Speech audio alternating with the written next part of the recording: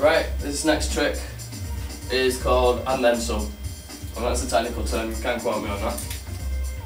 Basically, if you're doing back to front finger spin, another spin can be achieved afterwards by momentarily catching with the third finger and then allowing the nunchucks to spin again over your hand.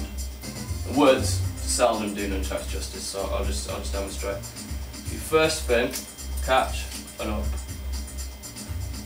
So just look up after the first spin, after the first spin, third finger catches, allows for another spin, like so.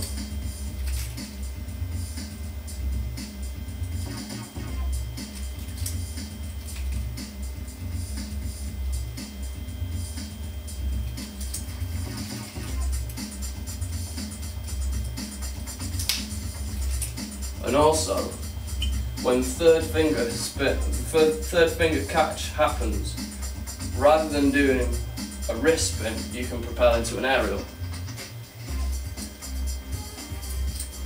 like so.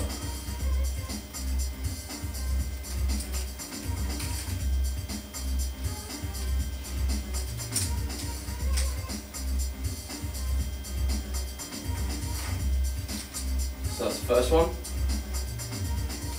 Extra spin, and finally your aerial. One more time, spin, aerial, and that's that.